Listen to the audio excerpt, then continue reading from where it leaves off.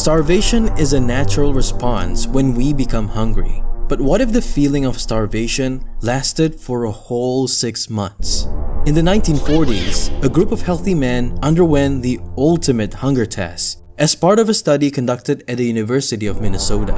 Surprisingly, the most challenging aspect of the study was not the period of starvation, but the subsequent refeeding phase. Even more disturbing were the effects on their mental state.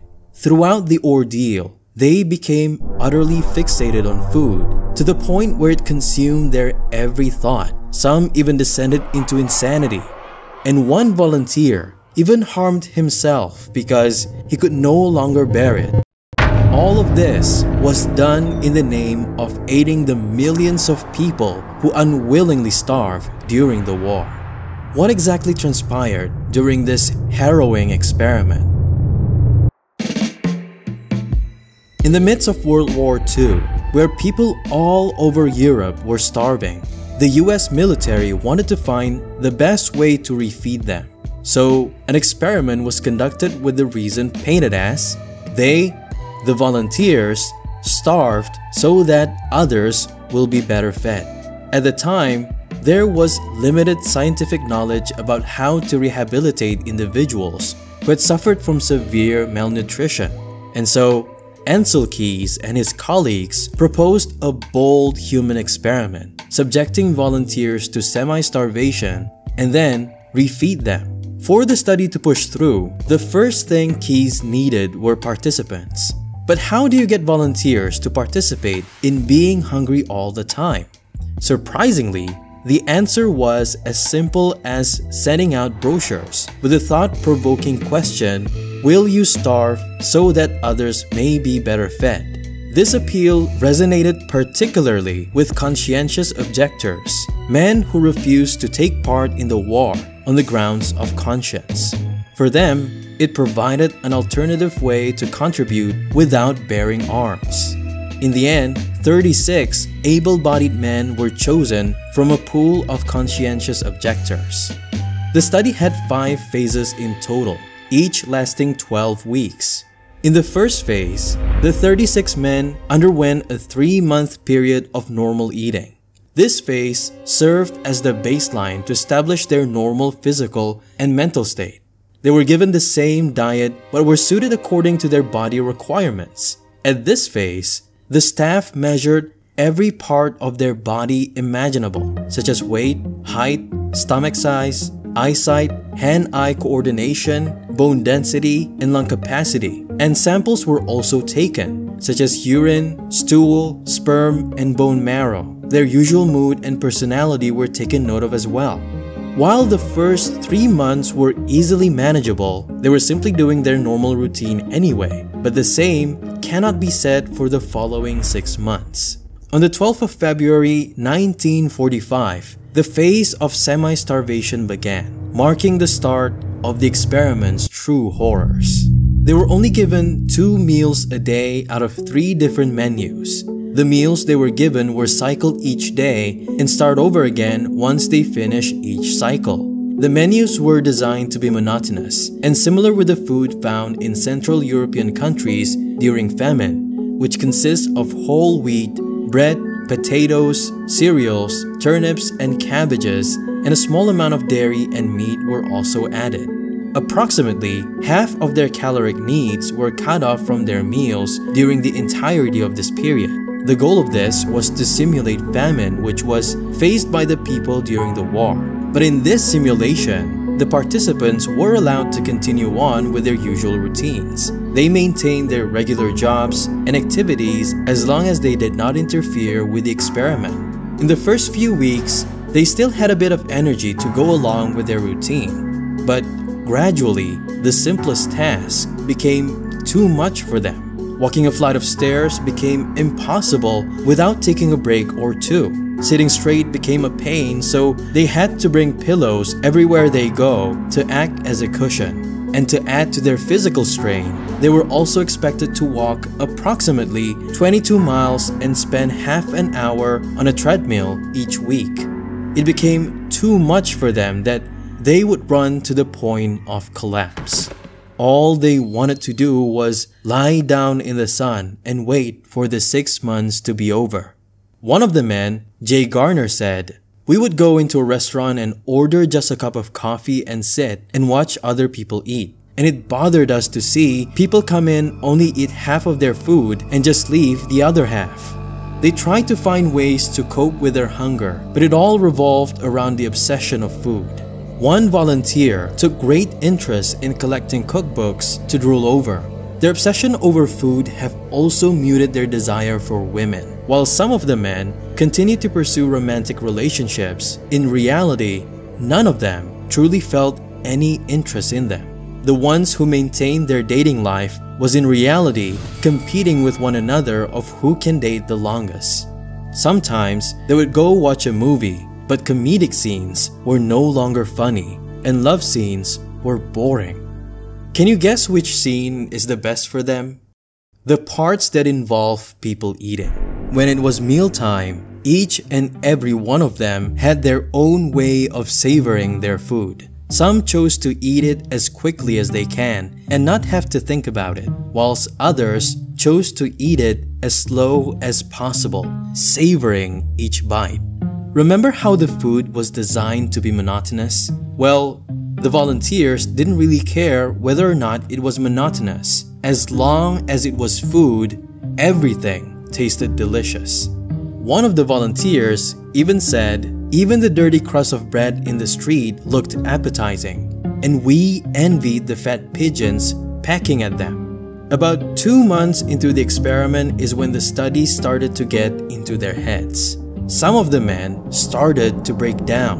They completely lost control over themselves. One man went to a grocery shop but didn't buy anything. He shoplifted.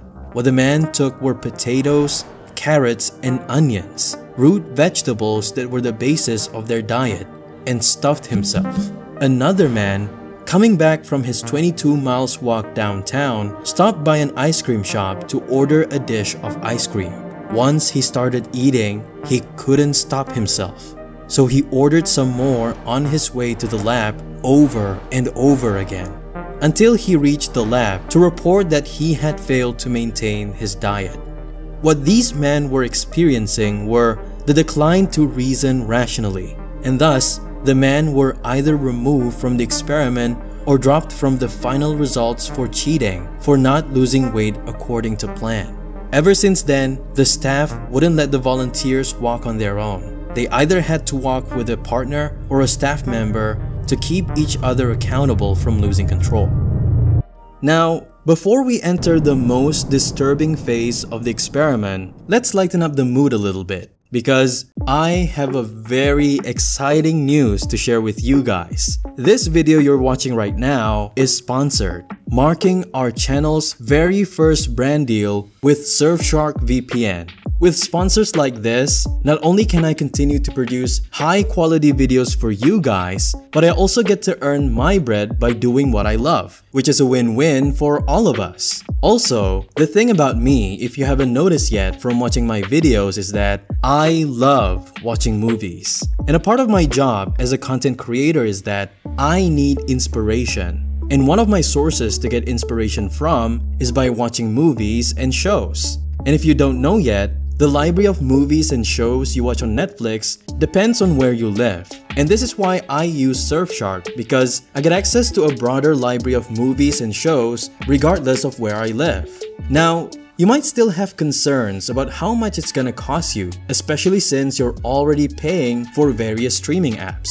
Well, Surfshark has agreed to make a generous deal with me where you get to use their service for 3 months free of charge. There's really no reason not to sign up, because by using their service, you're also protecting yourself from prying eyes. At this day and age, online threats and data breaches are a constant concern, which is why having a reliable VPN like Surfshark is essential. Whether you're browsing, streaming, or conducting sensitive transactions, you can have peace of mind knowing that Surfshark VPN is safeguarding your digital presence. So don't miss out on this incredible opportunity and enjoy the benefits of unrestricted streaming and secure internet browsing by using the link in the description to get 3 months for free plus 83% off after that. Thank you to Surfshark for sponsoring this video, and let's get back to the starvation experiment. On July 29, 1945, as the starvation phase was coming to an end, the men's anticipation grew as they couldn't wait to eat normally again, because what comes after the starvation phase is the 3-month rehabilitation phase. To their surprise, however, their suffering intensified even further during this period. It ended up being psychologically the hardest phase for most of the men. The participants were put on a very limited increase in calories, which was excruciatingly disappointing for them. Rather than gaining weight at the beginning of the phase, they continued to lose weight as their bodies slowly recovered and replenished with healthy tissue. This led to feelings of despair and confusion, to the extent that one volunteer could not explain his actions even after 50 years. One such incident involved Sam Legg and his fellow participant who were visiting friends for dinner during their rehab phase. Carrying their own pre-measured food from the lab, they sat beside a fireplace on a late summer evening. As the fire started to die down, Sam suddenly stood up, claiming he knew where the wood pile was and that there was an axe outside. He said he needed to split some wood to add to the fire. Being just the 3rd week of rehabilitation, Sam Legg weighed only about 113 pounds and could hardly lift the axe.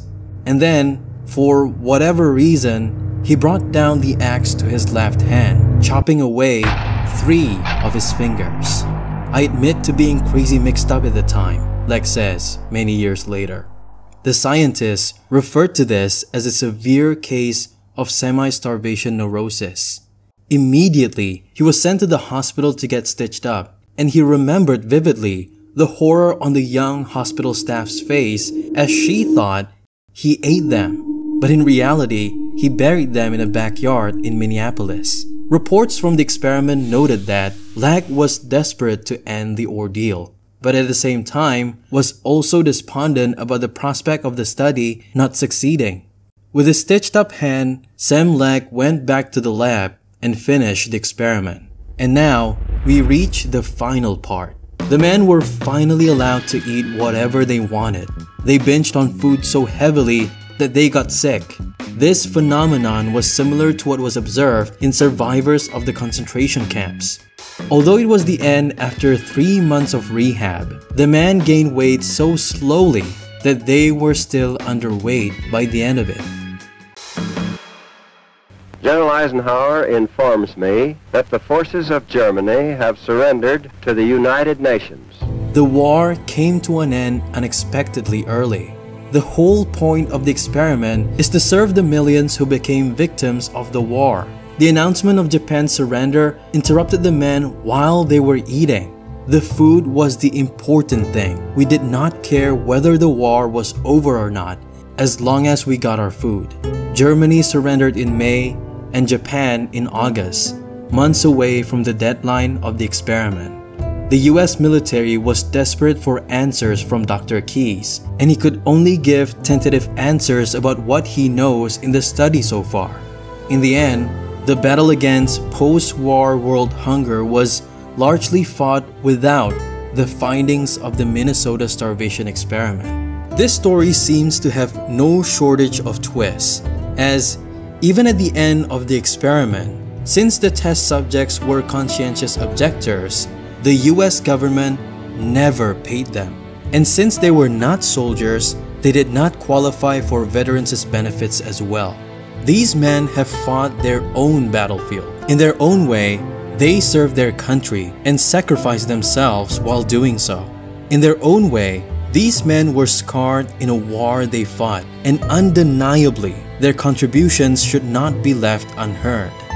The impact of the study only came years later because it took another 5 years until the study was finally published. Because of its rich detail and how unique it is, the research has become a classic. In summary, the experiment revealed that starving individuals require a substantial intake of raw calories, up to 4,000 per day. Now, ask yourself, were the insights collected from the experiment worth the extreme psychological distress endured by the participants? And if given the chance, would you do the same?